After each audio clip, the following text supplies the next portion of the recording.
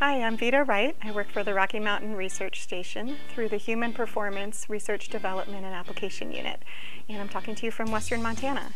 Prior to my current position, I worked as Research Application Specialist for the Aldo Leopold Wilderness Research Institute, and my job was to deliver science on a whole bunch of wilderness-related issues. And what I realized was you can deliver the science and you can put it out there, but that's not the whole picture. The whole picture is really about understanding the audiences and trying to understand what influences the use of science. And the crux of my research is trying to understand influences on the use of science or the use of research by federal fire managers. I lead a project called the Northern Rockies Fire Science Network.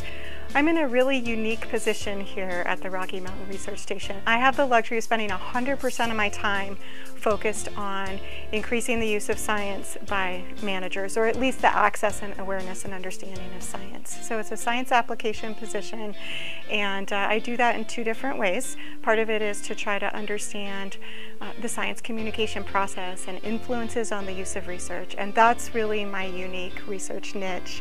And then I'll have another leg of my job where I focus on actually delivering the science, and we call them fire science exchanges. It used to be fire science delivery, but that sounds like scientists are just delivering the science to managers, but it's really a two-way conversation where you have managers providing input to scientists on what their needs are, and then scientists are providing the science to support decision making.